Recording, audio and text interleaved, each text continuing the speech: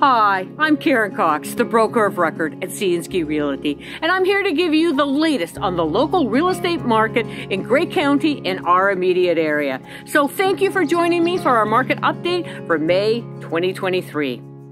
It's finally time to get out in Grey County and visit the local farmers market, go on a scenic hike, attend a festival, and for summer has finally arrived, and it looks to be a warm and beautiful one.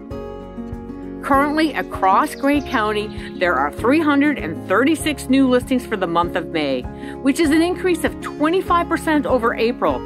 And the listing to sale ratio continues to trend in favor of listings and was 70-30 this month. There were 146 sales in May, which is a nice increase of 18% from April.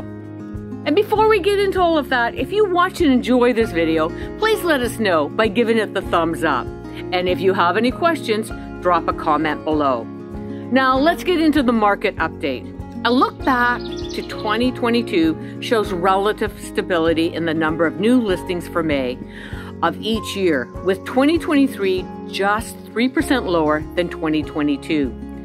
The average sale price for a Grey County home was down this month 7% from April. In Grey County, the average home took 42 days to sell, which is 4 fewer than last month, but twice as long as in May of 2022. The months of inventory on hand across the county remain at 4, the same as in April. However, we had just 3 months of inventory that were available for sale at this time last year. So check out our May Real Estate Market Update blog post for the latest information on what's happening in the real estate market in each of our 5 key areas in Grey County that we follow by clicking the link. And if you would like to see more videos like this one, then be sure to hit the subscribe button for more local real estate news and information for Grey County. Thank you for tuning in, and we'll see you again next month.